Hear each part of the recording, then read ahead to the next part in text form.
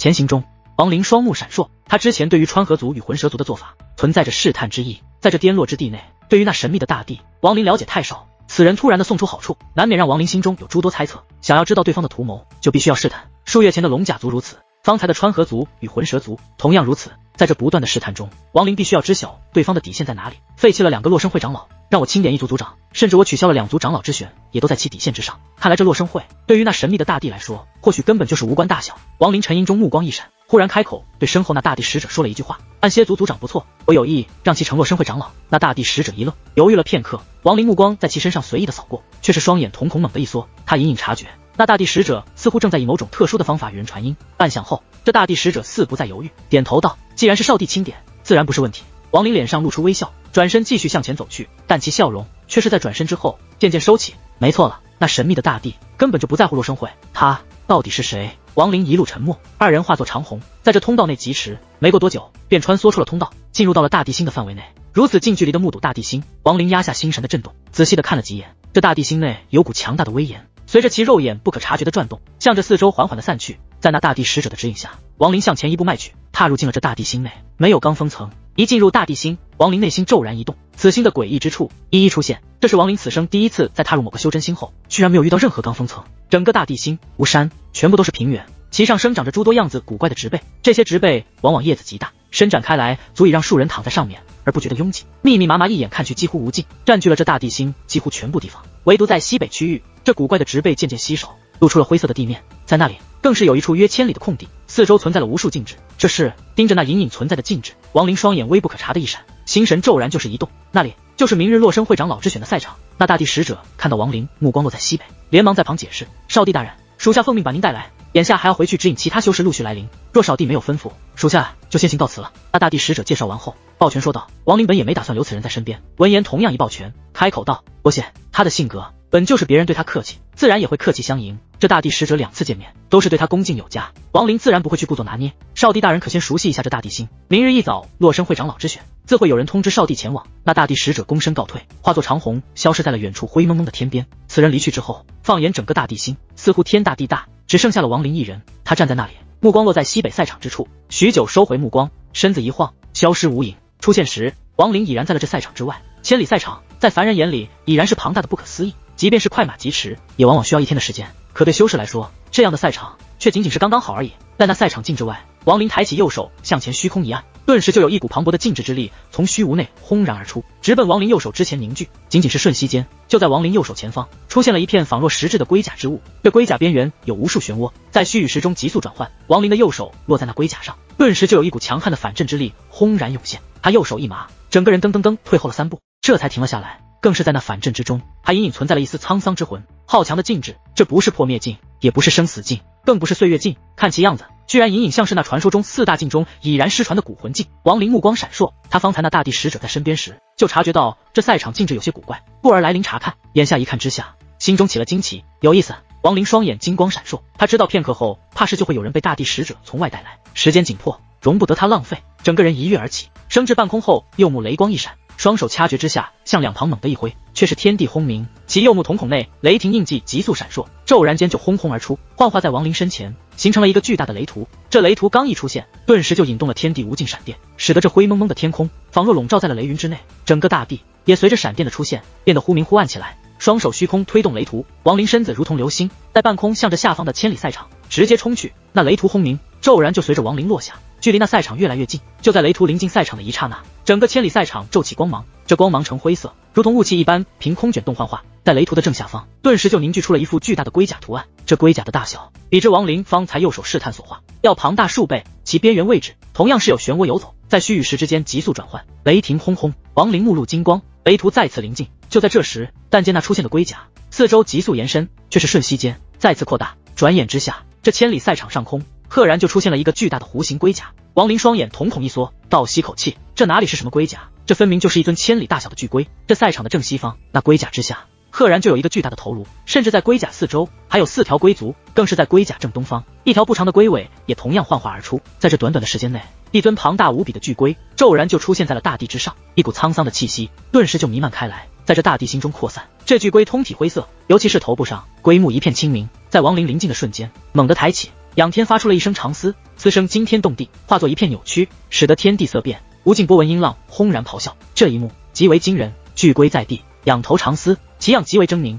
全身龟甲辉光闪烁，4条龟足更是从肉内弹出锋利的指甲，那指甲似乎可以撕开长空，其尾部之上更是出现了数个鼓包，从其内直接就钻出一根根翻着幽光的利刺，显然蕴含了剧毒，尤其是头部，在嘶鸣中有一根独角钻出一半，一股水浪之气顿时就弥漫巨龟四周，隐隐的居然给了亡灵一种看见大海的错觉，仿若这大地在刹那间就成为了磅礴之海。亡灵双手一挥，顿时身前的雷图化作雷光，直奔右目，消散在了天地之间。他本就没打算强攻这赛场，施展雷图就是为了让这赛场禁制彻底开启。眼下目的达到，亡灵身子立刻后退，双眼内露出奇异之芒，居然真的是蛊魂镜。随着亡灵的退后，那巨浪头颅渐渐低下，身子更是缓缓消散。半晌之后，一切恢复如常。4大镜中，蛊魂镜极为神秘，已然失传在岁月之中，但一些遗留下来的蛛丝马迹却是隐隐点出，蛊魂镜与凶兽有关，居凶兽之魂与肉身成镜，配合种种特殊的手段，其威力极为强大。退后之中，亡灵目光如炬，始终盯着那渐渐消散的巨龟，直至巨龟彻底消失后，他眼中露出狂喜之色。没想到这大地心内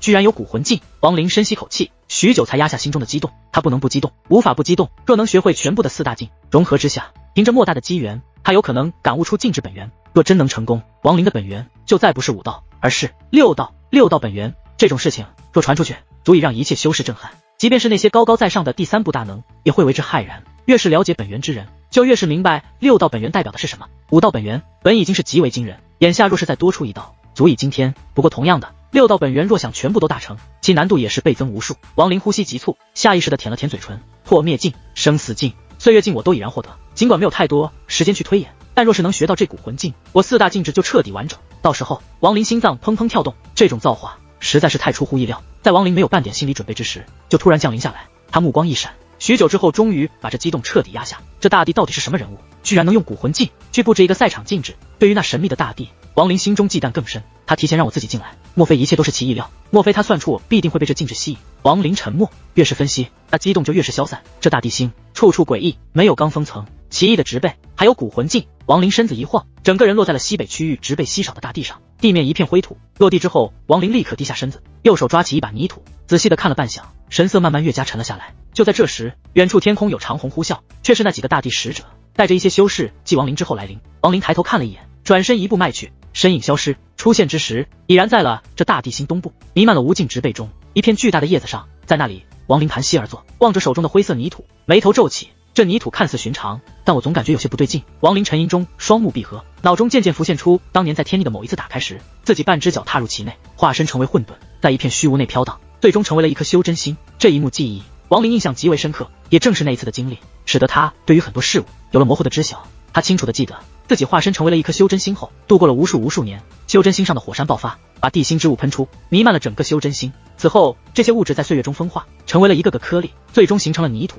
更是在这泥土中，诞生了一些极为原始的植被。在一次次的死亡与诞生中，泥土渐渐的有了生机，与整个修真心的生机融为一体。这星空内的修真心，在最早诞生之时是没有泥土的，泥土是随后一波波渐渐生成。也就是说，泥土若有寿元，是参差不齐，且少于修真心本身寿元。亡灵猛地睁开双眼，露出奇异之芒，盯着手中的泥土。许久之后，亡灵轻声开口：流月。一股岁月之感骤然就从他身上弥漫出来，笼罩了那手中的泥土之上。岁月流逝，仿若要去追寻那泥土的诞生之日。只不过这泥土诞生之日，距离现在已然太久，以亡灵的修为，根本就无法追溯完整，但他却是可以大致的感受出一些端倪。许久之后，亡灵右手一挥，那泥土向着四周散去，紧接着他身子移动，出现在了所在植被下方，抓起了一把这植被下的泥土，再次施展流月之术。半晌，亡灵松开手中泥土，任由其落下，眼中露出一阵明悟。这泥土若是自然而成，本应是诞生时间参差不齐，有先后顺序，但这里的泥土却是同时诞生出来，在寿元上一模一样。这种事情只有2个解释，其一就是这修真心上的火山在悠久之前，修真心诞生不久，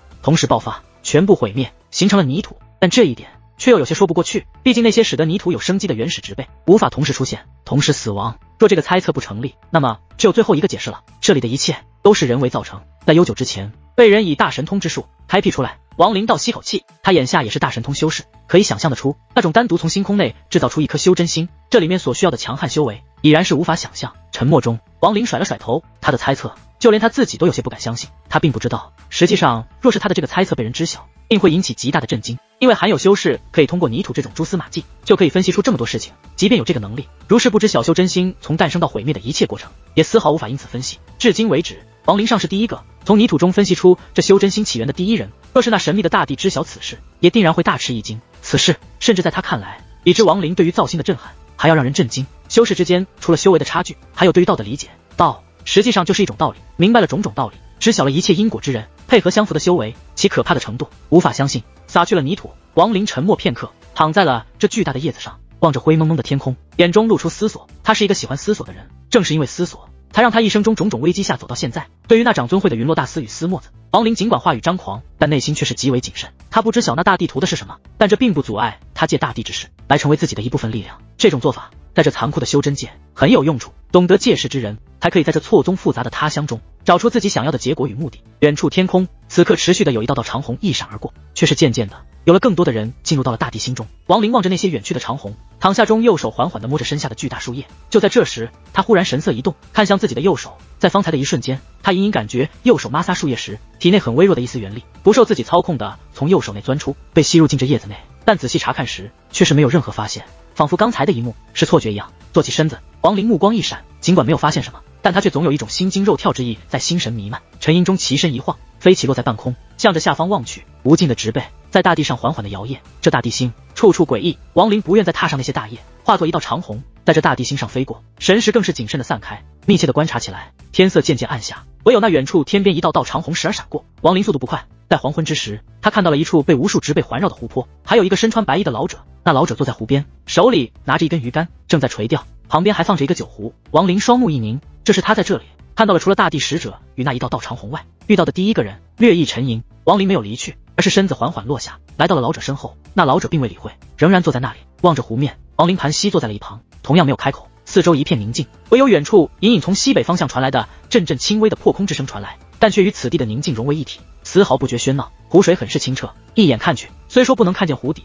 但大致也能看清。这水下无鱼，一老一少，二人隔着酒壶坐在那里。时间缓缓的过去，渐渐的天色完全的暗了下来，一轮明月慢慢出现在天空。清风袭来，吹动湖泊四周的植被，发出沙沙的声音，但却没有打破这里的安宁。湖面有轻微的涟漪在微风轻拂时荡开，似把天空的明月摘下，深深地葬在了湖中。望着湖面，隐隐的竟让人分不清月在哪，明月或挂在天幕，或埋在湖心。在那四周的宁静下，展露出了一幅极为美丽的画面。在这样的环境下，亡灵那颗来到太古星辰后疲惫的心也似乎放松下来。你喝酒吗？也不知过了多久，那老者沙哑的声音徐徐传来。亡灵拿起旁边酒壶，也不去看，放在嘴边喝了一大口。那酒入腹中，立刻就化作一股辛辣，从喉咙一直烧到腹部，如同吞下了一条火龙。一滴滴细密的汗水出现在亡灵额头，但却在刚刚出现的瞬间，就立刻化作一片白气飘起。那火热的感觉并未消散，反而更浓起来，刹那就弥漫了全身，使得亡灵身体从内到外顿时就如同燃烧一样。那火热的力量仿若要从他身体内爆出一般，热气流转全身，骤然间竟让亡灵体内的元力仿若填入了一股生机，急速的运转起来。片刻后，亡灵立刻清晰的察觉，体内元力居然多了一丝。若仅仅如此也就罢了，但就在他体内元力多出一丝的刹那，这火热的感觉再次倍增，在亡灵体内熊熊燃烧，甚至就连其头发也都燃烧起来。阵阵热浪顺着他全身汗毛孔不断的外散，极为惊人。这火焰越来越浓，瞬息间就让亡灵左眼露出了朱雀印记，一股蓝色的火焰从其左目爆发，弥漫全身，与体内火热融合起来。一声朱雀嘶鸣骤然而起，却是亡灵左目内一条蓝色朱雀飞出，盘旋在其身体外，露出极为舒服的样子。直至一炷香后，那朱雀才重新回到了亡灵左目，消失不见。他全身的火热也渐渐消失。亡灵深吸口气，开口道：好酒。那老者转头看向亡灵，脸上浮现善意的微笑，点了点头，重新看向湖面。老夫这酒不是所有人都敢喝的，即便是第三步也要犹豫一下。你倒好，直接就喝了一大口。这是什么酒？亡灵舔了舔嘴唇，方才那一口之下，他立刻就感觉到体内的火之本源竟然浓厚了一丝。更让他心动的则是那一口酒内蕴含的火焰之力，让他朱雀下一次觉醒更进了一步。这不是酒，是血。老者神色很是和蔼，笑了起来。亡灵目光一凝，就在这时，突然那平静的湖面立刻就有剧烈的波纹回荡，隐隐的还有一声闷闷的咆哮从那湖底轰轰传出，清澈的湖水更是在这一瞬间浑浊起来，即便是神识也都无法延伸半寸。那老者哈哈一笑，右手拿着鱼竿向外猛地一拽，鱼竿抬起，月光下一道银线鱼绳散发刺目之芒，扭曲之下立刻就被绷得笔直。随着鱼竿的抬起，直接就拽动起来，那湖底的咆哮更为剧烈，且越来越近。刹那间，随着鱼绳彻底的被拽起，但见一个100丈大小的头颅轰的一声破开湖面，直接就冲了出来。那100丈大小的头颅看起来赫然就是一条龙，但那龙头正中有一个不大的鼓包，其颜色更深，已然成为了褐红。这老者哪里是在钓鱼，他分明是在钓龙。那龙头通体红色，龙口狰狞的张开，鱼绳在内，瞬息间，从湖面延伸出的龙身就足有1000丈之长，遮天盖月一般展现在了王林面前。这突然出现的一幕，让王林神色一变，眼中露出震惊之色。在那巨龙面前，王林就如同蝼蚁一般矮小。那赤红的长龙咆哮惊天，身子猛地一甩，似要从那鱼绳内挣脱，但那鱼绳却不知是以何物做成，极为坚韧，任由那赤红巨龙如何挣扎，也始终无法挣脱半点。老者长啸中站起身子，鱼竿再次向后一拽，却似扯动那巨龙咆哮更为剧烈。这一切都是电光火石间发生，快得让人无法思议。就在这时，那赤红巨龙似察觉挣脱无望，猛地低头，咆哮中张开龙口，竟然直奔老者吞噬而来。其庞大的身子尚未临近，就有一股腥风扑面，更是在这腥风内，在那龙头不断的接近下，一股无法形容的威压骤然间就从这巨龙身上爆发出来。这威压之强，惊天动地。王林被这威压一冲，面色顿时苍白，眼中更是露出骇然之色。那巨龙仿若一个巨大的磨盘，可以把一切生灵生生碾碎。王林下意识地退后几步，第3步，他清晰地感受到这威压竟然丝毫不弱于当年水稻子带给他的感觉，堪比第3部修士的绝强凶兽。王林倒吸口气，他无法去想象眼下的这一幕。这老者不是钓鱼，而是钓龙也就罢了，但其所钓竟然是一条第3部的龙。老者长啸中身子一晃而起，右手拿着鱼竿，左手抬起，向着那吞噬而来的巨龙一挥。王林清晰地看到，在那老者左手之上，瞬息间就有一股火焰弥漫，这火焰仿若虚幻，更像是一片火雾。随着老者的一挥，也不见什么神通出手，顿时就有轰鸣惊天动地。那巨龙立刻凄厉地惨叫起来，头颅猛地就向后被一股无形之力狠狠地抽动，直接倒卷出去。在其倒退的刹那，一股火雾从这巨龙伸出湖水的身体上立刻就蔓延开来，阵阵啪啪燃烧之声绝天地而起。那巨龙惨叫更为凄厉，身子一晃之下就要缩回湖底。老者右手拿着的鱼竿一甩，鱼绳笔直，死死地拽着那巨龙，使其刚要缩回湖底，就立刻在惨叫中再次被拉出了数百丈。奶奶的，在老夫面前，你这小小炎龙也敢逃？那老者一声低喝，身在半空一晃之下，却是直接就踏在了那咆哮的龙头之上。其左手抬起，向着头龙狠狠地一拍而去。在其左手抬起的刹那，王林心神轰然一震，眼中瞳孔收缩，露出震惊之色。他清晰地看到，在那老者身后，瞬息间就出现了一尊巨大的朱雀，其大小远远地超过了王林的朱雀，遮盖了天空，更有一股沧桑的气息从那巨大的朱雀体内散出，一股虚幻的火焰更是弥漫着朱雀全身。虚火，这朱雀刚一出现，就立刻仰天长嘶，发出了一声惊天动地的朱雀之鸣。这一幕让王林目瞪口呆，这朱雀的大小，其内蕴含的火焰之力，其强悍的程度，远远地超过了当年的朱雀老圣皇，甚至二者之间根本就无法相比，如同是幼雀与其祖之间的差距。老者左手骤然落下，在落下的瞬间，其身后出现的那巨大的朱雀虚影立刻涌动，直奔其左手凝聚，刹那间就与其左手融为一体。在落向龙头的一刻，远远看去，已然看不见老者左手，看到的赫然就是朱雀那锋利的尖喙。说时迟那时快，转眼之间，这朱雀尖喙就轰的一声落在了龙头之上那处鼓包之中，直接穿透，一道燃烧的血箭骤然从其内喷出。愣着干什么？还不快拿壶装酒！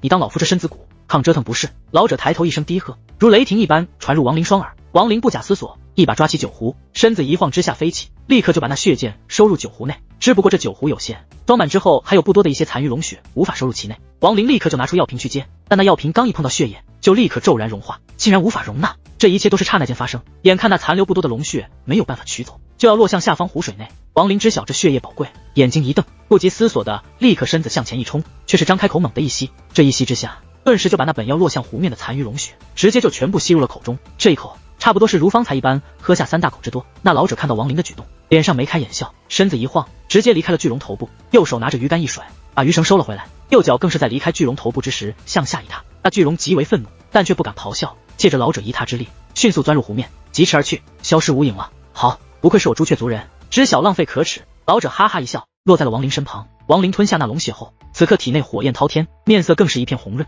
无暇去理会老者，直接就盘膝坐下，体内元力运转，急速的炼化起来。老者在王林旁边，目光在王林身上扫来扫去，脸上露出满意的笑容。本以为再看不到族中小辈了，没想到居然又看到了一个。看其朱雀觉醒，居然只差一步就可以达到虚火之境，此子不凡。他应该是我族的第6代朱雀吧？不错不错。这老者越看越是欣喜，更是蹲下身子，右手在王林脸上捏了几下后，更是把手伸进王林怀里，在王林全身各处都仔细的拍了一遍。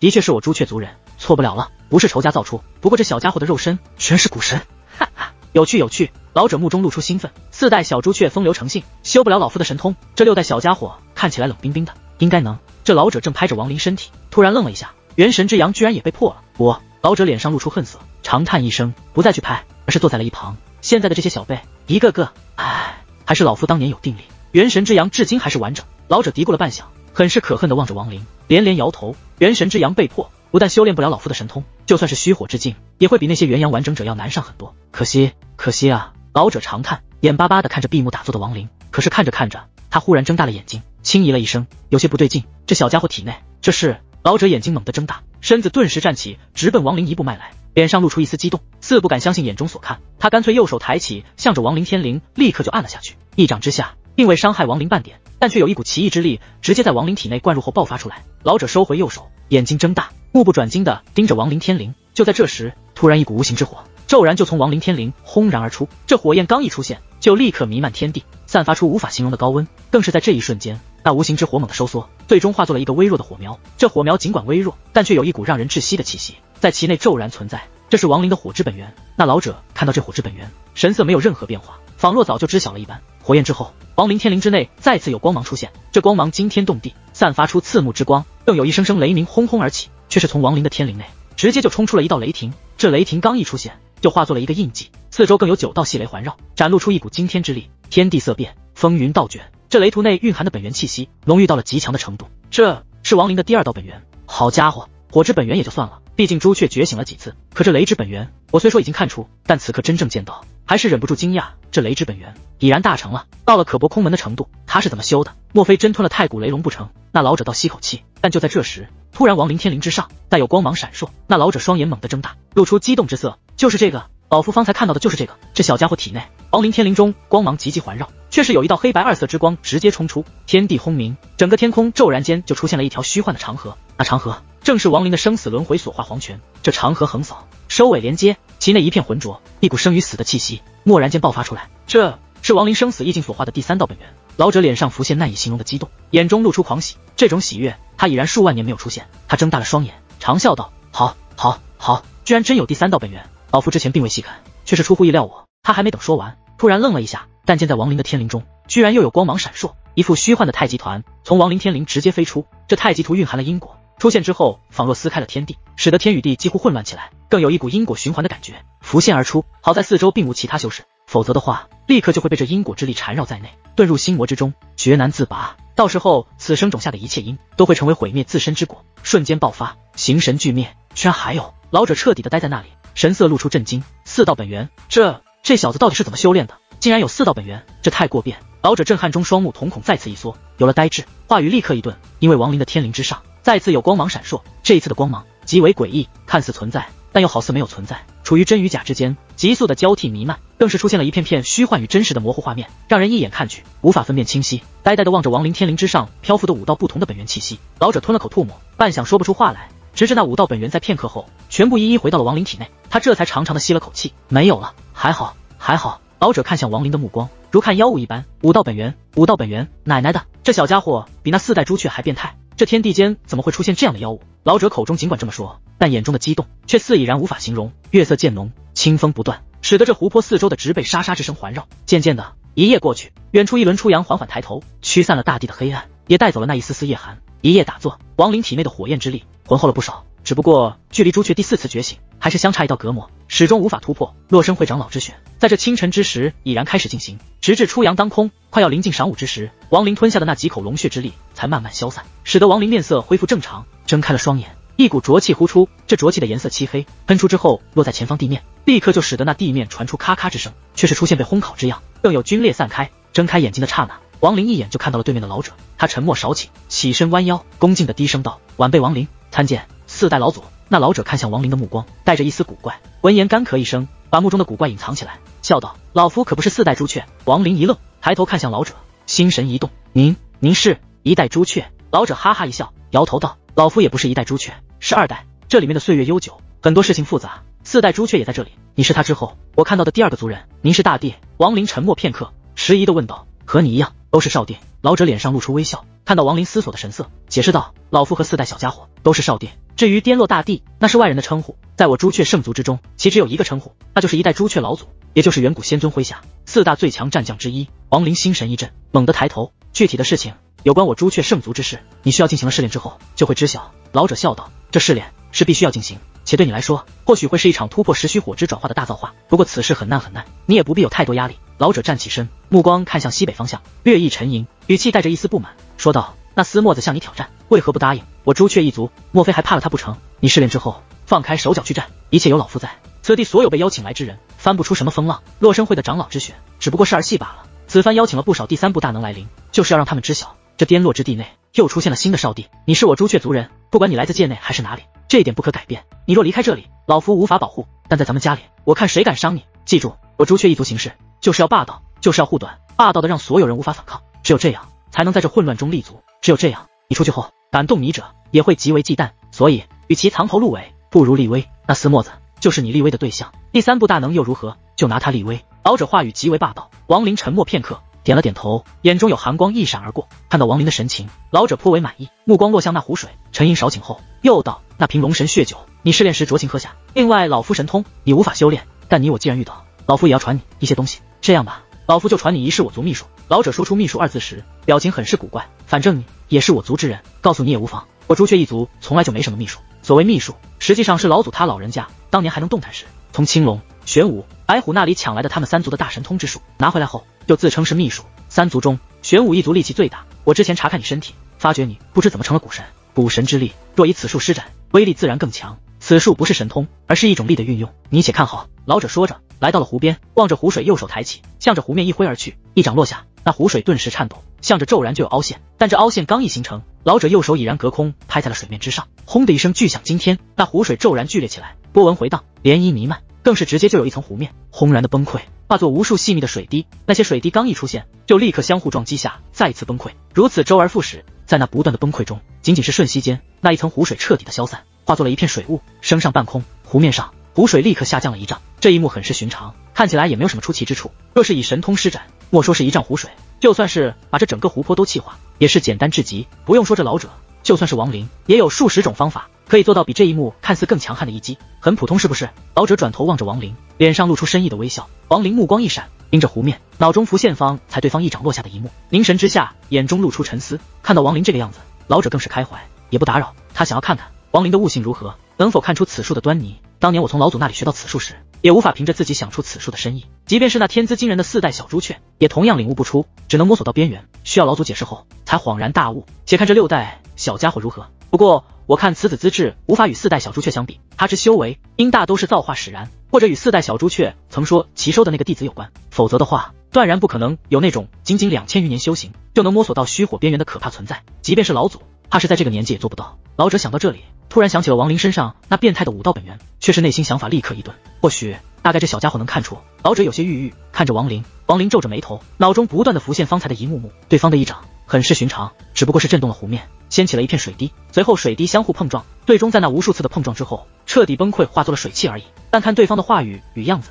此术分明是蕴含了某种极为强大的道理。沉吟中，亡灵走到湖边，蹲下身子，右手抬起，向着湖面轻轻一按。他没有施展任何神通，仅仅是如凡人一般，把手放在了湖面上。在其手落向湖面的一刹那，亡灵清晰地感觉到了一股反震之力传出，这反震之力很弱，几乎不可察觉，且此事本就该如此。水面尽管很柔，可却能飘起浮叶，手掌落下，自然也会遇到一丝轻微的阻隔。以往此事不会引起亡灵的注意，他也不会去思索为什么会这样，但眼下却是在出现这反震之力的刹那，亡灵双眼猛地一凝，湖面之处波纹回荡，涟漪环绕手掌向外一圈圈散去，如亡灵此刻的心绪一样，也是波纹处处荡起心弦。他与旁人不同，亡灵是古神，古神一族，除却神通不说，最强大的就是肉身之力，一拳开天，足以崩溃一颗修真心。这样的惊天之力，便造就了古神那无法想象的强大。正因如此，亡灵对于力的把握，比之那些单纯施展法术神通，或者说依赖神通之术的修士大为不同。我儿时读说，曾见过书中描述有滴水穿石一词，这水看似至柔，但实际上却也是至刚之物，一滴水落下，摔在石块上会崩溃成无数水滴散开，但在碰到石块的一瞬间，却是会升起反震之力。这反震之力尽管很弱，可一次次的水滴落下，年复一年的震动，却是足以穿透石块。莫说是石块，就算是古神躺在那里，悠久的岁月之后，那神通法术都无法破开的肉身，也会被这水滴穿透。亡灵眼中露出明悟，站起身子，看向老者。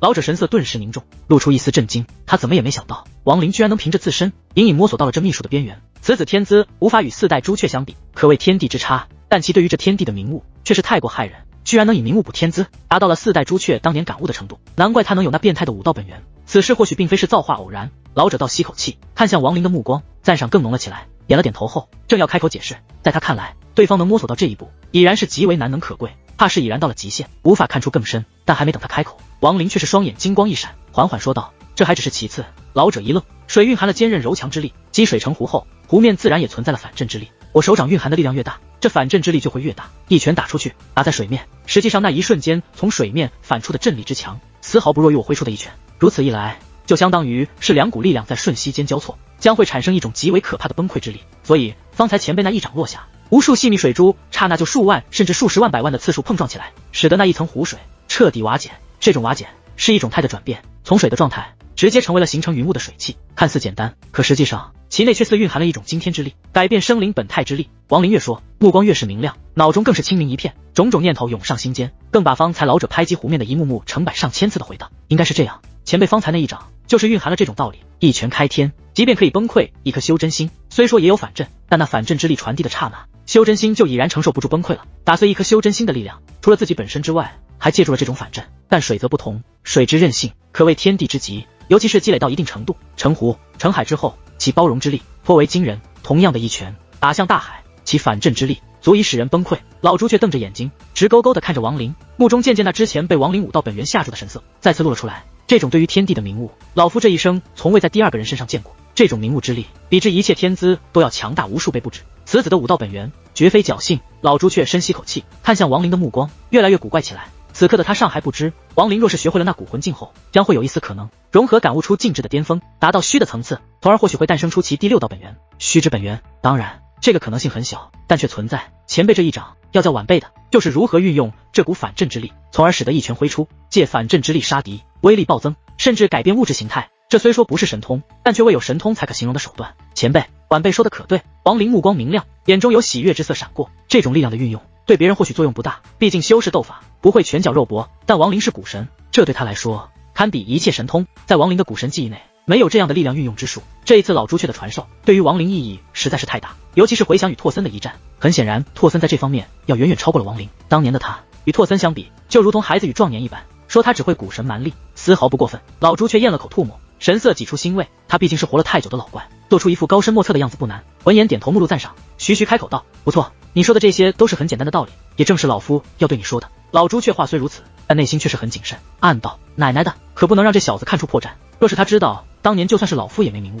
我这长辈的老脸岂不是丢尽？早知道就传他白虎族或者青龙族秘术，那玩意不是人练的，以这小妖物的明悟之力，应该去研究那些东西。老朱却连忙干咳几声，避开这个话语，眼睛一瞪，呵斥道，好了，秘术也学会了，跟我去试炼，试炼完去拿丝墨子立威。他说着大袖一甩，立刻卷动亡灵，化作一片虚幻之火，直奔西北方而去。亡灵在那虚幻之火内仔细地看了几眼，暗自心惊，这就是虚火吗？丝毫没有高温散出，但却给人一种仿佛灵魂都要被燃烧的错觉。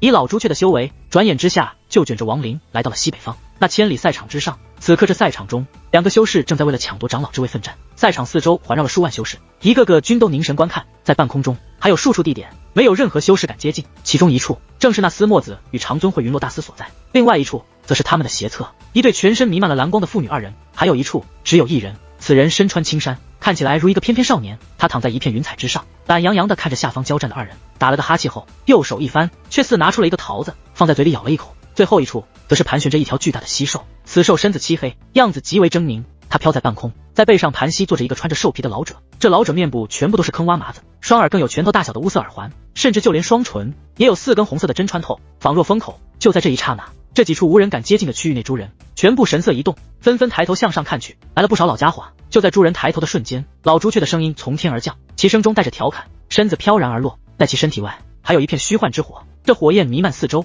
在其身子落下的刹那，立刻消散无影，露出了这老朱雀身后亡灵的身影。亡灵刚一现身，立刻就被几道目光凝聚落在了身上。第一道目光来自司墨子，司墨子眼中极为冰寒，透出杀机。第二道目光很是柔和，带着一丝迷茫与追忆，正是那身体外被蓝光弥漫的妇女二人中的女子。第三道目光则是那正吃着桃子的美貌少年，其目中金光一闪而过，脸上露出似笑非似之色。亡灵神色平静，双目一扫，落在了那弥漫了蓝光的妇女二人身上，眼中浮现一抹复杂，但很快就消散了。晚辈见过蓝梦道尊前辈。亡灵抱拳恭敬说道。蓝梦道尊脸上露出微笑，点了点头，轻声道，我之前却是小看了你。亡灵与蓝梦道尊的相识出乎了老朱雀的意料，他神色古怪，扫了蓝梦道尊身边的李倩梅一眼，嘿嘿一笑，没有去理会此事，而是眼睛一瞪，直接看向司墨子，小娃娃，你看什么呢？莫非你对老夫有所不满，要挑战老夫不成？来来来，你要战，老夫就陪你玩玩。老朱雀丝毫没有身为前辈的风范，瞪着司墨子，右手抬起向其一勾，司墨子面色顿时一变，他知晓对方是滇洛之地的第一少帝，声名赫赫，可谓是大地麾下第一人，代长尊讳。对于这老家伙的研究始终在继续，极不好惹。前辈修为通天，晚辈不是对手。司墨子连忙抱拳，眼中那杀机早就消散，低声说道：哼，不敢与老夫交手，偏偏要招惹我家小辈，还口出狂言，该打！那老朱却怎么看司墨子都不顺眼，冷哼中右手抬起向前就是一挥，这一挥之下也不见什么神通幻化，但那云洛大司面色骤变，身子毫不犹豫地迅速向旁退出数步，那司墨子更是眼中瞳孔猛地一缩，低吼中双手掐诀在前，但其印诀刚刚掐出，立刻就有一声惊天轰鸣突然响起，轰鸣中但见那司墨子身子急急后退，双手微不可察的颤抖，面色立刻苍白，全身蓦然间就有一股虚幻的火焰燃烧，退后3丈，火焰闪烁了3次，每一次闪烁在这司墨子体内爆发出的焚烧之力都会暴增。3丈之后，这司墨子身体巨震，喷出一口鲜血，眼中露出骇然之色。前辈以大欺小，当着这么多道友之面对在下出手，这是何意？司墨子脸上涌现怒火，但这怒火一起，却是身体外的虚幻火焰浑然暴增，仿若吸收了其怒火，化作了更凶猛的崩溃。这司墨子再次喷出鲜血，此刻那云洛大司疾步上前，玉手抬起按在了司墨子背上，显然是施展了某种秘术神通，这才使得司墨子面色略好了一些，但仍然是惨白一片。以大欺小，奶奶的，你也知道以大欺小，你以3步修为逼我家小子一战，也敢和老夫说以大欺小，老夫就以大欺小了，怎么的？老朱却别看修行多年，对亡灵很是和蔼，看似脾气很好的样子，但实际上他当年成名之时却是以火爆脾性著称。此刻听到司墨子的话，眼睛再次一瞪，身子骤然向前一步迈去，其速太快，肉眼神识都无法看清之时，这老朱却就来到了司墨子面前，右手抬起向前一扇，直接就落在了司墨子脸上，但听啪的一声，一巴掌扇了过去，一扇之下，司墨子闷哼一声，身子倒退数丈，左脸立刻高高鼓起，紫黑一片，其身后的云洛大司更是面色顿时苍白，身子同样后退，沉声道：前辈住手，我长尊，你这女娃给老夫闭嘴，再多说连你也扇，今天老头子我就要玩玩以大欺小了。还没等那云洛大司说完，老朱却就恶狠狠地瞪了过去，一句话立刻就让那云洛大司咬住下唇，止住了口。那司墨子刚退后几丈，立刻眼前一花，你是个什么东西，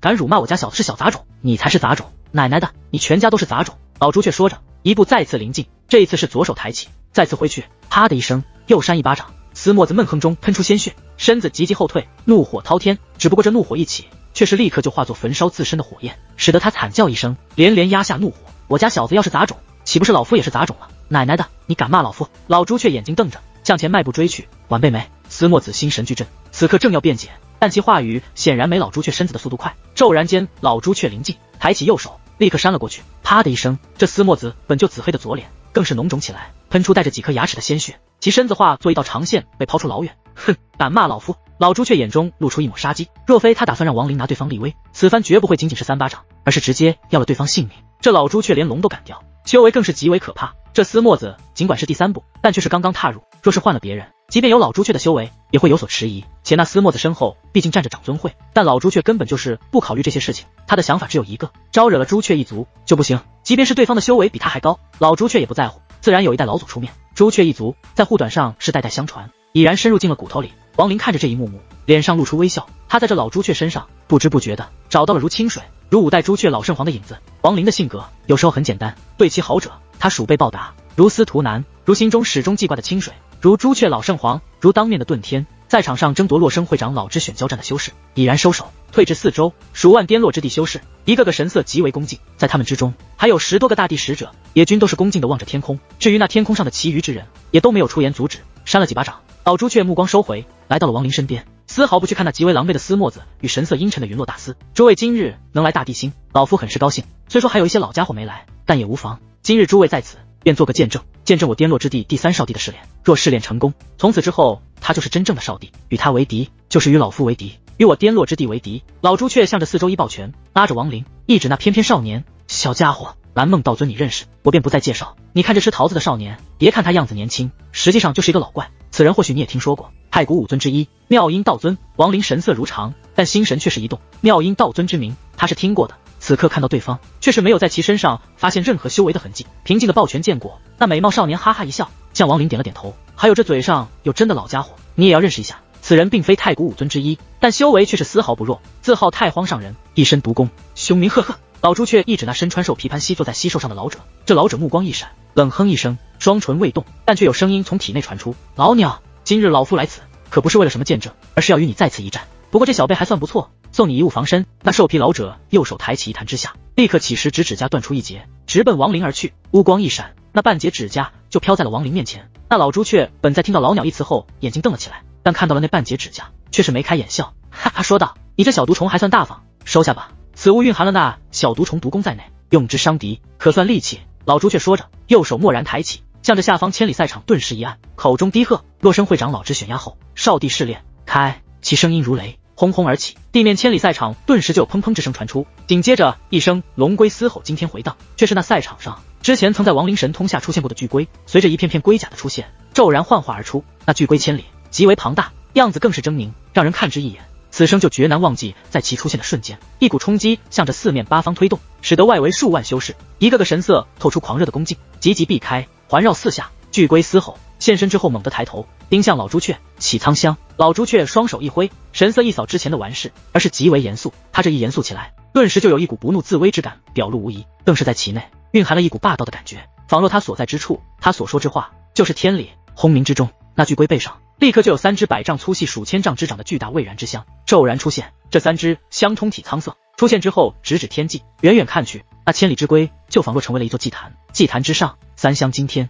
我颠落之地少帝试炼极为简单，三香代表天地人三方之幻界，你一一混入，点燃三香，这试炼程序不难，难的是2点。第一，点香艰难；第二，这苍香一旦被点燃，别看它有数千丈之长，但瞬息间就会立刻燃烧成灰。你要做的就是尽最大的可能让其焚烧缓慢，且能在其焚毁前魂从内走出，回到肉身。老朱雀神色极为严肃，看向亡灵，任何试炼都有危险，我颠落之地少帝试炼同样如此。你若是点燃不起倒也罢了，一旦点燃后，若是无法在其焚毁前出来，那么你魂就要被困在其内，随之烧焚而死。有老夫在，你尽管不会真死，但却会让老夫失望。这试炼从古至今只有2人成功，老夫就是第一人，在你之前还有1人，此人天资绝伦，第一香为5息，第二香为9息，第三香则是压缓至14息之多，即便是老夫也不如他。你敢不敢试炼？回答我。老朱雀目光如炬，望着亡灵双眼，有何不敢？亡灵神色平静，缓缓开口：好，我期待你给我第3次惊喜。老朱雀大笑，右手一挥，化作一股狂风，直接卷动亡灵身体。在那狂风之下，亡灵身子化作一道闪电，直奔那下方巨龟背上。左手第一根香临近，司墨子眼中露出隐藏极深的恶毒，隐晦地盯着亡灵。此刻的他满脸紫青，却是就算神通也无法短时间驱除，毕竟这是老朱雀所伤，故意羞辱留下。眼下司墨子也不敢如之前那般明目张胆，可内心对于亡灵的杀机却是更浓起来。这颠落之地的试炼，长尊会对其有很深的研究，这小杂种的修为决然无法成功。司墨子内心冷哼，他旁边的云落大司也是神色阴沉，他右手在袖子内很是随意地掐起了印诀，仿若在进行某种推演，但目光却是微不可察地扫了远处那妙音道尊一眼。至于那妙音道尊，则是躺在云端上，双目微微眯起，露出奇异之芒。这小家伙想必就是水道子传音中所说的亡灵了。封界之尊没死吗？那水道子应该不敢欺瞒，但此事还是要谨慎一些。当年我之所以出手，是因为长尊给了极大的好处，眼下嘛，想要我出手，就看长尊会舍不舍得了。蓝梦道尊神色平静，望着直奔那巨香而去的亡灵，内心暗叹：此子短短时间就让闪雷族毁灭，更与颠落之地有了如此深的关联，我实在是小看了他。身为太古5尊之一，我有守护太古星辰的责任，但此子与玉儿。蓝梦道尊看了一眼身边的女儿，眼中露出一丝复杂。长尊会我可以不在乎，就算是长尊出关，我也可以拒绝，只是若是梦儿亲来，我该怎么做？想起妻子，蓝梦道尊心中起了刺痛，他永远也忘记不了当年妻子似死似走，成为了陌生人的一幕幕。那身穿兽皮的老者则是双目索性一闭，根本就不去理会，仿若这天地一切事情在其面前都比不上与那朱雀老鸟一战有吸引力。他身下那巨大的蜥兽鼻孔喷出2道白气，阴冷的双眼也同样闭上。下方那巨龟四周数万修士一个个均都定气凝神，看着亡灵身影接近那第一只响，其内各种心思均有。哼，此人实在是走运，居然也被第一少帝看中。不过那试炼极为艰难，我断定他不会成功。我洛生会第一长老以天人第5衰的修为都不敢去进行试炼，获得少帝名头。此人就算是被大帝与第一少帝赏识，但想要成功却是痴心妄想。在这大地星赛场之上，被数万修士目光凝聚，亡灵来到了那第一只巨香旁边，落在了巨龟甲上，近距离的站在这里。与其相比，亡灵的身影实在是微不足道。这巨香如山，隐隐有一股香气散出，传入鼻尖，可让人精神一振。亡灵深吸口气，右手抬起，放在了身前那巨香之上。在其手掌碰触的刹那，他双目闭合，身子骤然间就移动不动起来，魂随香走。试炼第1关，天地人中的人界幻化，耳边有阵阵水声哗哗传来，更有诸多烦恼之音从依稀模糊中渐渐的越加清晰起来，直至压过了那水声，取代了亡灵耳边的一切。天空是蔚蓝的，很美，如一段卷绸铺展，其上朵朵白云点缀，只是看去似乎有些不太真实。亡灵站在一座桥上，桥下河水流淌，远处河中还有几条舟房，隐隐飘来曲乐之声。桥的2旁则是喧闹的街道，行人诸多，模模糊糊中看不清他们的面貌。收回望着天空的目光，王林整个人仿若是来到了梦境之中，一切都是虚幻的，让他没有任何真实的感觉。就算是这桥，在他看去也是隐隐模糊，似乎随时都可以消散一样，仿若这天地间一切的一切，除了他自己是清晰的，全部都是缥缈。这是一处凡间的城池，城池不大，但居住之人却是很多，街道上还有诸多的商铺小贩，叫卖之声络绎不绝。只不过这一切都处于模糊，与他格格不入。这里就是第一关吗？王林目露沉思，转身正要走下桥去，但就在这时，他却是身子一震，猛地回头看向那河道之中。河道中有一艘大舟徐徐而来，舟上坐着一青年，此人手里拿着酒杯，身前还有数个歌姬舞动，身后还站着几个随从。夫天地者，万物之逆旅也；光阴者，百代之过客也。而浮生若梦，为欢几何？又为几何欢？长啸中传来这一声听似微弱，但却狂放的话语。那青年拿着酒杯，一口喝下。王林自从来到这里后，除了自身之外，所见一切都是模糊。但此刻在看到那青年的瞬间，这青年的样貌顿时清晰起来。这种清晰与四周的模糊对比，极为鲜明。这一眼之下，王林整个人呆在了原地，心神轰轰如天崩地裂一般。那青年的样子，他熟悉，非常熟悉。那几乎就是他自己。这狂放诗词、举杯畅饮的青年，其相貌赫然就是与王林几乎一模一样，唯一的区别就是岁月的痕迹。王林尽管看似青年，但实际上却是近2000多岁，在他身上自然弥漫了一股岁月的味道。只是这饮酒的青年，其身上充满了活力与生机，无论怎么看，都仅仅是一个30余岁的凡人。王林整个人愣在了那里，望着那舟船渐渐临近，望着那船上的青年放下了酒杯，抬起手抹去了嘴角的酒痕。好，公子的诗词真是不同凡响，按小的看，此词只应天上有，人间却难几分闻。好啊，妙！那青年身后跟着一个随从，这随从看起来约40左右，脸上露出赞叹的样子，晃头说道：屁话，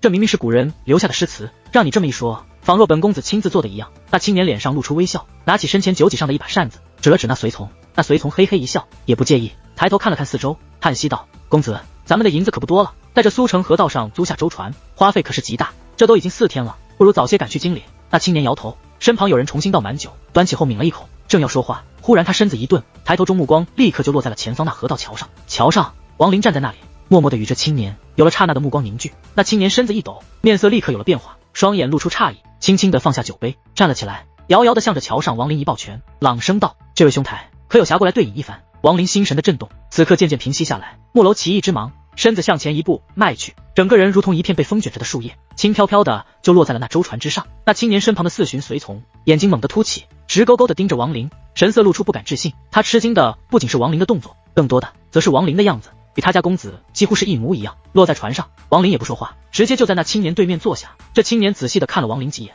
越看越是心中惊奇，对方的样子与自己实在是太像了。他犹豫了一下，坐了下来，吩咐随从另准备酒具。不多时，那随从就拿出一个干净的酒杯放在桌几上，并亲自倒满。倒酒时，目光还在王林身上打量，内心暗自称奇，兄台的样子与在下颇为相似，在下游学诸地，见过不少人，可从未遇到这种相似之友。敢问兄台姓甚名谁，可否告知？那青年脸上挂着微笑，带着好奇询问起来。王林没有说话，目内始终有沉思之色，拿起酒杯独自喝尽。见王林没有回话，青年也不介意，亲自拿起酒壶为王林再次倒满。船旁流水哗哗之声轻柔而入，渐渐的，这舟船顺着河道穿过了石桥，向着远处慢慢的划去。船头上的歌舞还在，只不过欣赏之人却是始终沉默。王林一杯一杯的喝着酒，眼中的思索与沉思化作了一缕缕乱絮，搅动心神，使得他喝起酒来也索然无味。这到底是怎么回事？这试炼中的人方之恋，为何会出现了这样一个人？此人不但样子与我一样，就连灵魂也都……王林皱着眉头，再次喝下了一杯酒。那青年始终带着微笑，不再出声，但他身边的那随从却是撇了撇嘴，内心嘀咕起来：这可是苏城的桂花老酒，贵得很。渐渐的，夜幕降临，一股带着微寒的风从河道上吹过，在这舟船上清扫。船头的歌舞姬早就已经退下，只余留了王林与那青年及随从3人。月色慢慢的弥漫了大地，映照在河水中，随着清风吹过，那水面出现了波光粼粼，看去很是美丽。那随从神色已然不耐，时而抬头看着天色。不多时候，似忍不住弯腰低头拽了下青年的衣衫，打了个眼色。那青年摇头一笑，没去理会。这随从苦笑，低声道：公子若再滑下去，就要多交船费了，还有这酒也快没了，喝我的吧。王林目中沉思之色渐渐消散，右手一翻，拿出了一个酒壶。这酒壶并非是龙血，但也不是寻常之酒，凡人喝下可延年益寿，灵智大开。看到王林不知怎么就变出了个酒壶，那随从眼中再一次险些瞪出，露出骇然之色，却是再也不敢催促自家公子半句，为自己倒了一杯。王林把酒壶放在桌子上，拿着酒杯喝了一口后，抬头望着天空，忽然说道：这里是赵国吧？那青年也被王林拿出酒壶的一幕所震惊，许久之后深吸口气，点了点头：前辈是仙人，你自幼在山村长大，父亲王天水家中排行老2，是个木匠，母亲周英素是周家庄人，曾读过几年私塾。你幼时便是母亲启蒙，开始了读书识字。王林拿着酒杯低声自语，这番话语如同惊雷落在了那青年耳中，他整个人呆在了那里，王林长叹一声，放下酒杯，很是复杂的看了那青年一眼，轻声道：“你选择的人生，就走下去吧。”说完，王林站起身子，望着天空一轮明月，眼前的一切模糊，在这一刹那消散的干干净净，全部都清晰起来，向着河道一步迈去。他整个人直奔天际，如踏步般渐渐远去了。舟船之上，那随从身子一抖，瘫坐在一旁，眼中露出惊恐，呆呆地望着王林离去的身影，颤声道：“真是仙人，公子真的是仙人啊！公子你的梦是真的。”那青年怔怔地看着天空，许久之后长呼口气，低头看了一眼桌子上的酒壶，眼中露出浓浓的不解。王林身在天空，望着下方大地，这大地的样子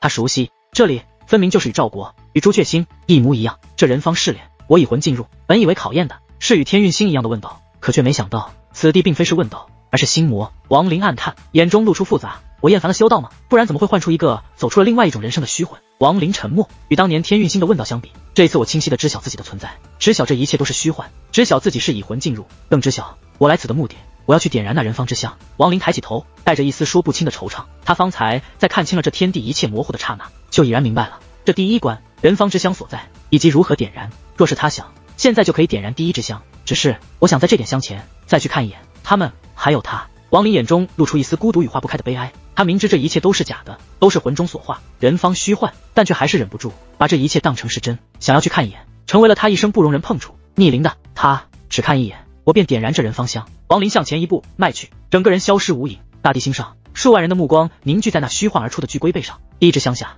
抬手放在其上，一动不动的身影，清风吹来，把那身影的长发与衣衫吹起，衣绝飘飘。老朱却眼中露出一丝焦急，望着那身影，焦急之色更浓。怎么会这么慢？第一支香点燃，以此子的修为，应该早就完成才是。我本预计他最多2刻点燃，一息相尽而出，眼下已经过快1个时辰，这1个时辰相当于是里面的大半天了。莫非是此子数千年修道，还不愿看透，竟魂归故里不成？司墨子嘴角露出隐晦的冷笑，盯着那香下身影，内心暗道：这才第一支香，他就已然出现了弱势，这小杂种决然无法通过试炼。他一旦没通过，当着这么多修士的面，这第一少帝也要丢下颜面。那云落大司秀眉紧皱，隐藏在袖子内的右手掐诀速度更快，似乎气推演，也到了关键时刻。而就在这时，那老朱却盯着香下身影的双目突然一凝，不仅是他，此地绝大部分修士都清晰地看到了那右手放在第一支香上，闭着双眼的白衣身影，从其眼中有2行晶莹的泪缓缓地流淌下来。魂归故里，若魂悲，返于肉身，有伤泪流下，好一个人方之观。那蓝梦道尊目光落在泪痕上，轻声自语：人方之幻界内。王林站在横岳山下，望着前方的山村，转身离去，一抹泪光从其眼中流下。火焚国内，洛河门后山丹房之中，一个花季之年的少女皱着眉头，眼巴巴地望着前方冒着黑烟的丹炉与丹炉旁皱着眉头的中年女子，低声道：师尊，婉儿又没练成。好了，每次都是这副可怜的样子，你去后面药峰给为师摘来一些水月草，我看看能不能把这炉丹药重新练一下。那中年女子瞪了少女一眼，少女样子很可爱的伸了伸小舌头，眉开眼笑的连忙跑出丹房。这少女穿着鹅黄小衫，一头青丝化作两缕，随着其轻盈的身子晃动着，使得这少女看起来很是可爱。她相貌并非绝美，但却很是精致，眉目中尽管还有稚色，但仍然还能看出其俏皮之下温柔的性子。炼丹实在是太难了，总是练不好，我明明已经很用心了。这少女走在山中，撅着嘴自语起来，不知道哥哥现在怎么样了？他天资比我好，一入门派就被重点培养，我可要抓紧努力了，可不能让他小看。少女行走中停下身子，目光落在了前方不远处一株散发柔柔月光的枝草，连忙上前轻轻地摘下几叶，丝毫没有发现在她的身后不知何时出现了一个孤独的身影。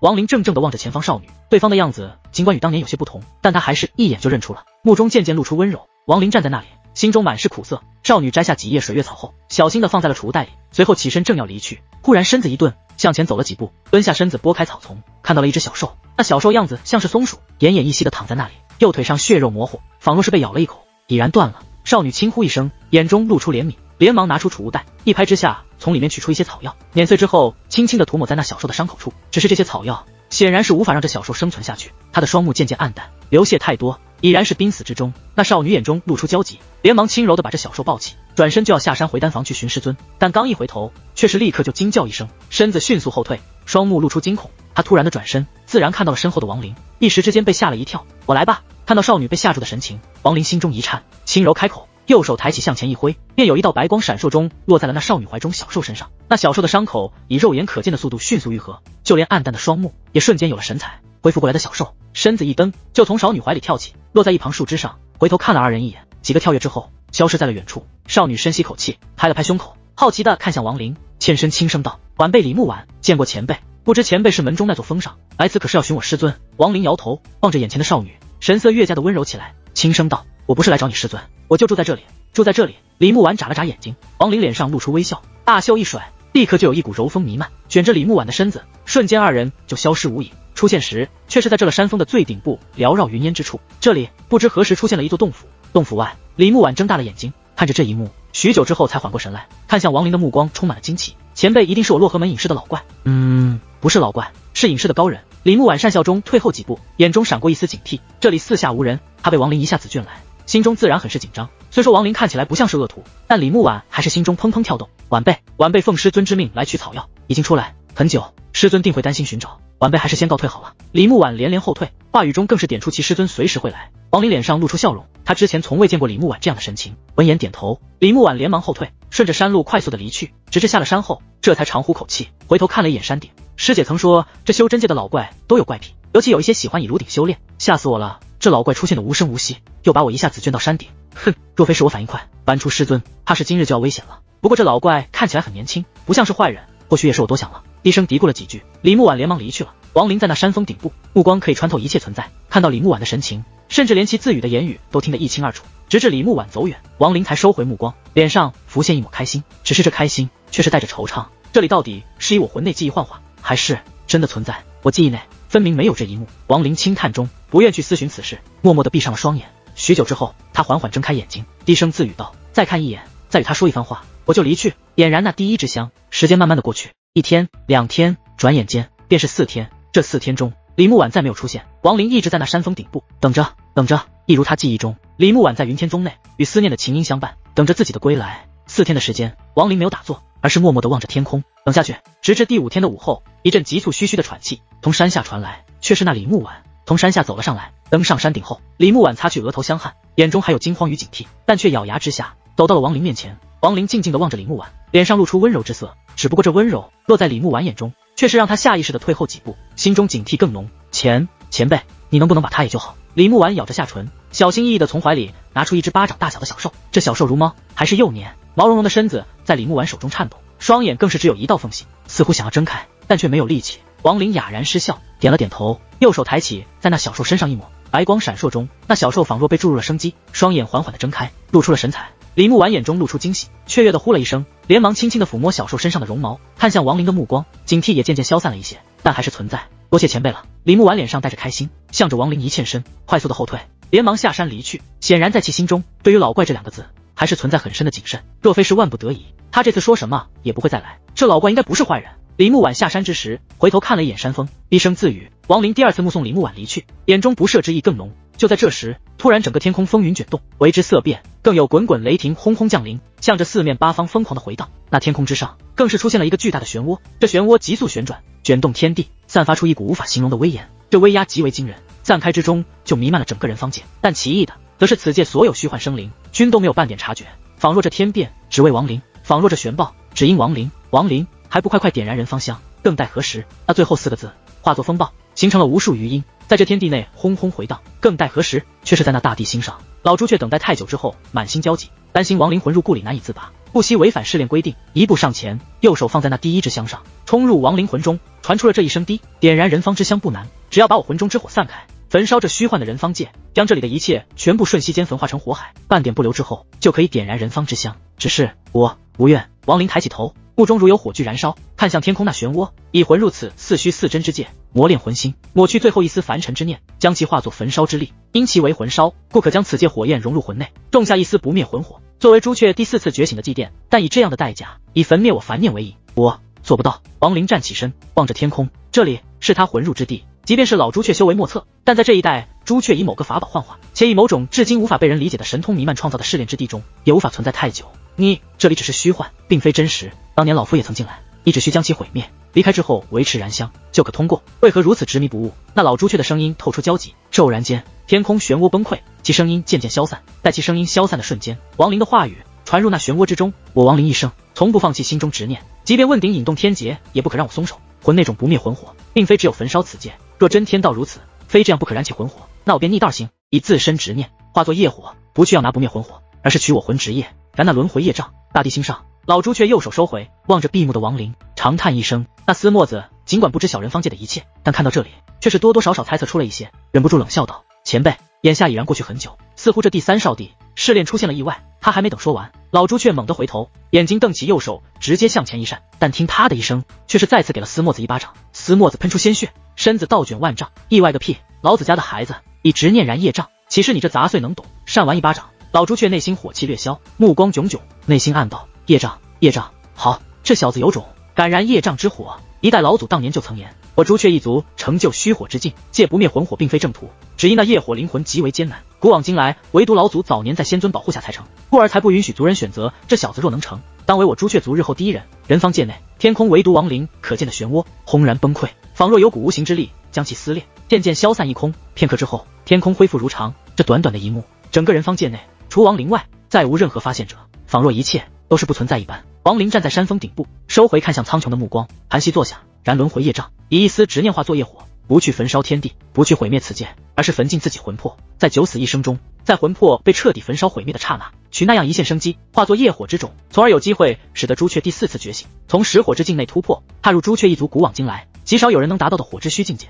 虚火，天地一切火焰之本，无论是极火、怒火、烽火等等，但凡与情绪有关，可引动自身虚幻之火的一切存在，都可称为踏入虚火境界之人的神通手段。能达到虚火境界之修，其强大的程度，即便是不如第3步，但却足以令第3步侧目。与这样的修士交战，你不能动怒，不能欣喜，不能狂躁，更不能有任何情绪的波动，因为一旦波动，哪怕只是很小很小的波动，都足以成为这种修士杀敌的神通。这是一种很恐怖的神通之术。要知道，但凡是生灵，不管修为多高，都会有情绪在内，即便是在阴沉之人，在会隐藏之人，这情绪都是存在的。甚至就连蓝梦道尊对于其妻子的思念，对于其女儿的怜爱，也都可以引起虚火。除非可以完美的锁死一切情绪，亦或者完完全全彻彻底底的没有任何情绪之人，方可不在乎虚火修士。虚火修士的可怕，重点还不是在单独的交战上，而是群战。一个虚火修士足以胜任千军万马。天地之中，第3部大能均都知晓，雷修入道，轰空之大门极为艰难，因雷本就曾是天道操控，以此破天，难上加难。而火之本源同样如此，火为天地5行之一，唯有达到了虚火之后，才可脱离5行，不在5行之内。若能再进一步，形成道火，成就大本源之术，便有可能以此烧开空门，成为3部大能。亡灵眼中一片平静。虚火之难，难在火种，难在朱雀的第4次觉醒，但他不愿焚烧此界化作不灭火种，便要去选择那更为艰难的道路。这条道路生死难料，亡灵此刻还可以选择放弃，可以离开这里。试炼失败，老朱却如此待我，我怎能轻言放弃？亡灵喃喃，目中露出坚定之色，如他不愿焚烧此界一样。亡灵的性格对于恩惠极为看重，他同样不能让老朱雀失望。亡灵深深地呼出一口气，双目渐渐闭上，在其双眼闭合的刹那，他全身骤然就有一股蓝色的火焰轰然而起。这火焰并未外散，而是已在他体内熊熊燃烧。这火焰外人看不到，但那种魂魄被焚烧的剧痛，即便是亡灵也身子颤抖起来。他咬紧牙关，死死的忍受，忍受魂魄被焚，忍受自己的执念将自己彻底毁灭。我以这一丝执念入道，天劫亦无法将我毁灭，谁能阻我？亡灵猛地抬头，双目怒睁，火焰轰的一下将其全身环绕。那熊熊之火惊天，可外界之人却没有一个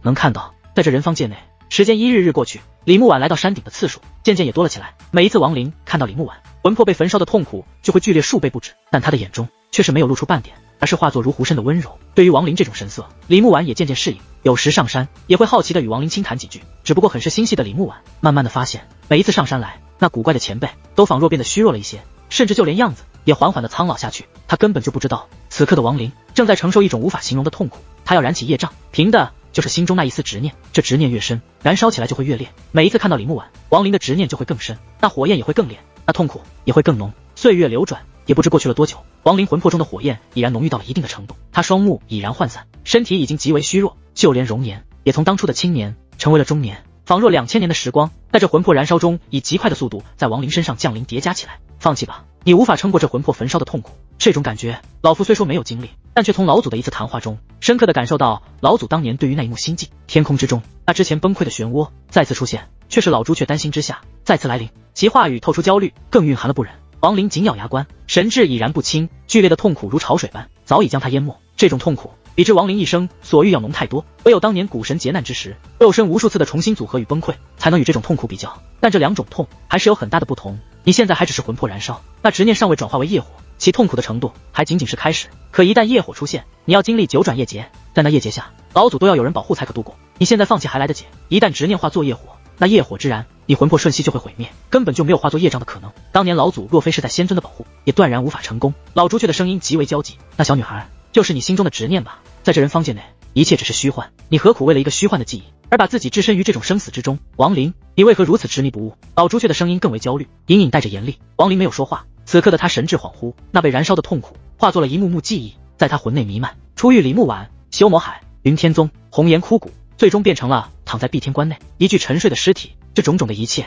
在他的魂中燃烧，已经过了很久。若你继续下去，会有生死危机。罢了，既然你割舍不断凡尘之事，无法焚烧此界，老夫哪怕日后被你漠然，也要帮你毁灭此界。老朱雀话语刚落，顿时天空那漩涡内骤然就有一片火海轰然而出，那火海之烈惊天动地，刹那间在天空上向着四面八方横扫，转眼之下就弥漫了此界整个天空，向着下方眼看就要焚烧降临。而此刻李木婉的身影出现在了山峰顶部，带着喘气，却是刚刚攀登上来。他看不见那火焰，但在亡灵模糊的双眼内却是清晰的看到那从天降临的火海仿若一张巨大的火焰之口，直奔李木婉而去。在这一刹那，亡灵双眼的涣散顿时清明，他双眼露出滔天之火，整个人猛地站起，向前一步骤然迈去。却是在那火焰碰到茫然不知的李木婉的刹那，亡灵的身体一把抱住李木婉，以背部为其阻挡住那熊熊火海。李木婉整个人愣在了那里，亡灵抱着他，转身之中猛地抬头，向着天空发出了一声低，我能行。你老朱雀怒气冲冠，天空降临的火焰立刻被其强行停下。老祖，晚辈一生修道，只为他一人啊，哪怕是虚幻的，晚辈也不愿伤害，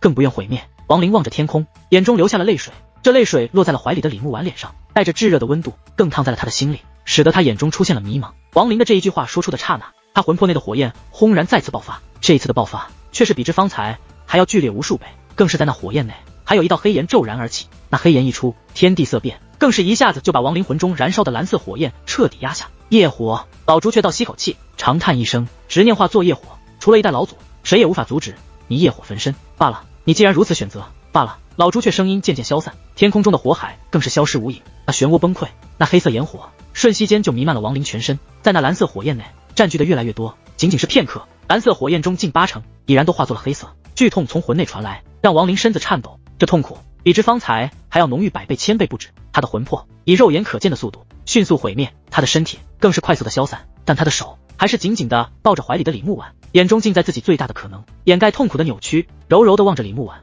能有你陪伴这些日子，我很满足了，哪怕你是虚幻的，我也绝不允许任何人伤害你。亡灵默默地望着李木婉，轻声道，只不过他声音中却是透着足以冲击李木婉心神的震动。你是谁？李木婉怔怔地望着亡灵，当年的他如千百年前的蝴蝶，在亡灵的手中化作一缕蝶魂，他死死抓住的手成了空，只能望着那魂蝶慢慢地从怀里消散，化作清风，向着天际飘去。当年的他在亡灵的怀里，带着不舍的目光，带着眷恋的温柔，容颜慢慢老去，走过了一生，最终红颜白发成枯骨，闭上了那让亡灵无法遗忘的双眸。那抬起的右手似想最后触摸亡灵的脸庞，但最后却在半空失去了一切力量，落了下来。那闭目前从眼角流下的泪水落在大地，化作了下一季的花朵，不知能否继续绽放。转眼间千百年过去，沧海桑田转瞬即逝，千百年的岁月无法称为天荒地老，但却足以让人忘记一切，只是却还无法让亡灵的记忆出现模糊。他始终记得，始终记得。如今仿若时光逆转，亡灵抱着他不舍的人，只是当年的他，因李木婉化作一缕幽魂，他的手抓不住，只能空。现在李木婉尽管是虚幻，可在亡灵怀里，他的感觉